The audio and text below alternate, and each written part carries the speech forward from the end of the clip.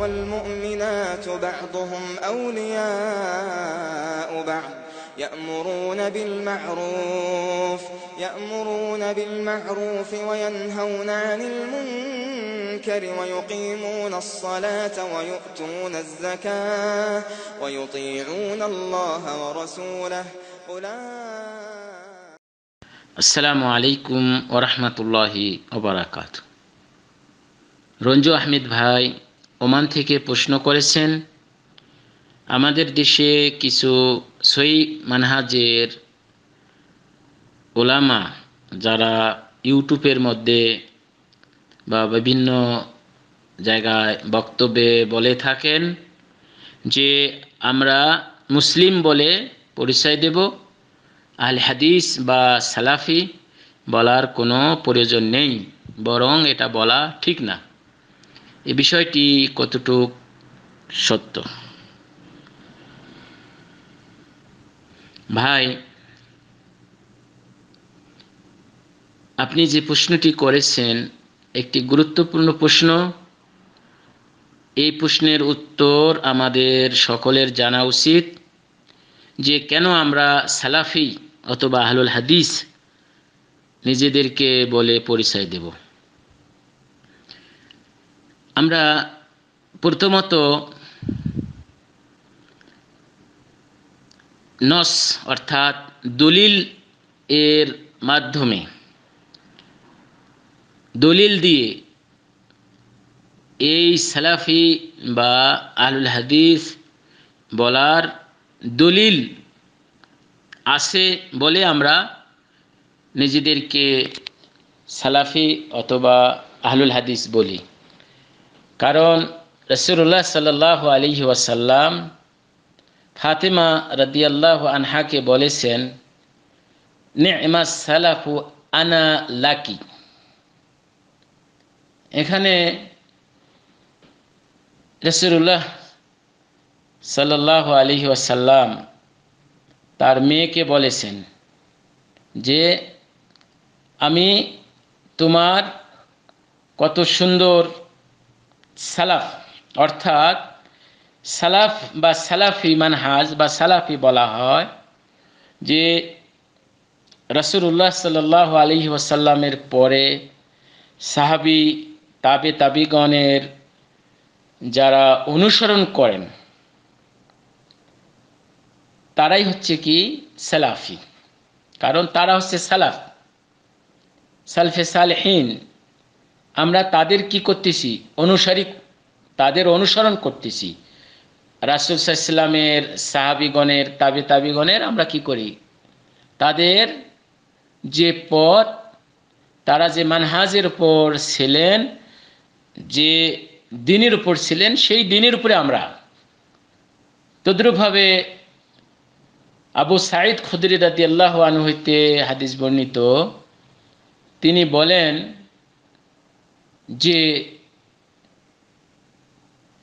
তিনি যখন কোনো যুবকদেরকে দেখতেন তখন তিনি বলতেন যে আমি তোমাদেরকে রাসূল সাল্লাল্লাহু আলাইহি ওয়াসাল্লামের নসিহত অনুযায়ী মারহাবা জানাচ্ছি। কারণ রাসূল সাল্লাল্লাহু আলাইহি ওয়াসাল্লাম আমাদেরকে দেখে বলতেন, আনতুম খুলুফানা ওয়া আহলুল হাদিসি বা'দানা, যে তোমরাই আমাদের পরবর্তী এবং তোমরাই পরবর্তীতে আহলুল হাদিস। তদ্রূপভাবে ইজমা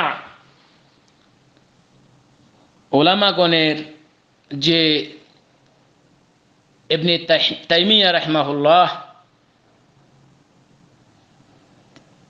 এবং অন্যান্য মাশায়েখগণ তারা বলেছেন যে যারা সহি মানহাজের উপর রাসূল সাল্লাল্লাহু আলাইহি ওয়াসাল্লামের যে সুন্নত এবং সাহাবীদের যে মানহাজ, এই মানহাজের উপর যারা চলে তারাই সালাফি। অতএব কোনো ব্যক্তি যদি এই ধরনের নিজেকে সালাফি বলে দাবি করে এই উদ্দেশ্যে যে আমি রাসূল সাল্লাল্লাহু আলাইহি সাল্লামের সুন্নত বা সাহাবীদের মানহাজের উপর আসি, তার উপর আমল করি, এখানে দোষের কিছু নেই। কারণ সেই যুগের বড় বড় ওলামাগণ এটার উপর একমত যে এটা বলা যেতে পারে। অতএব বোঝা গেল যে সালাফি বা আহলুল হাদিস এটা বলা দোষের কিছু নেই। দ্বিতীয়ত, ইসলামের মধ্যে যত বাতিল ফেরকা, বাতিল দল শুরু হয়েছে, প্রত্যেকটি দল নিজেকে দাবি করে মুসলিম।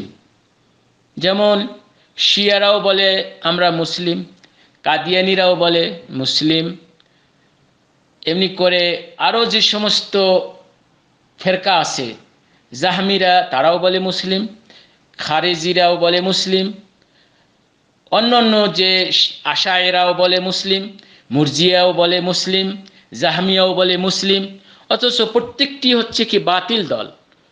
আমাদের দেশে একটি দল আছে নিজেকে আহলে সুন্নাত ওয়াল জামাত বলে দাবি করে, কিন্তু তারা প্রকাশ্যে কবর মাজার নিয়ে পড়ে আছে, কবর পূজা করতেছে, বিদাত করতেছে, শিরিক করতেছে।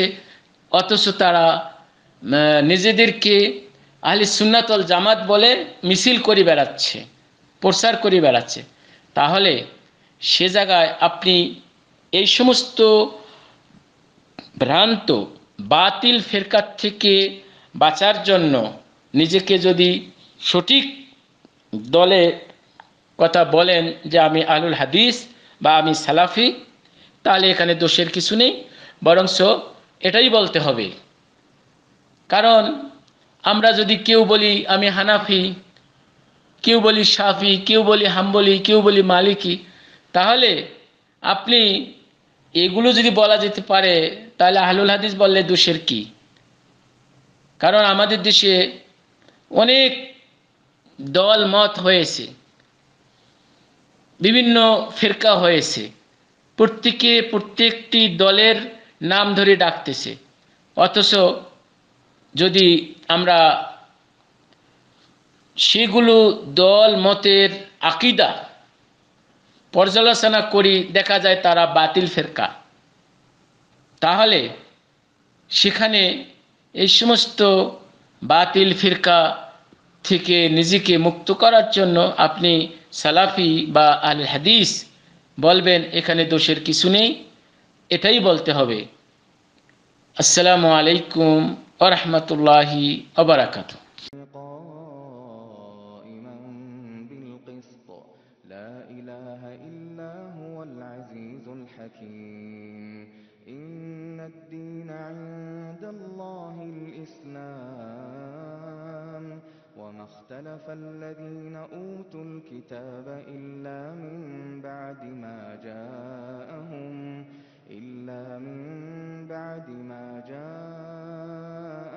العلم بغيا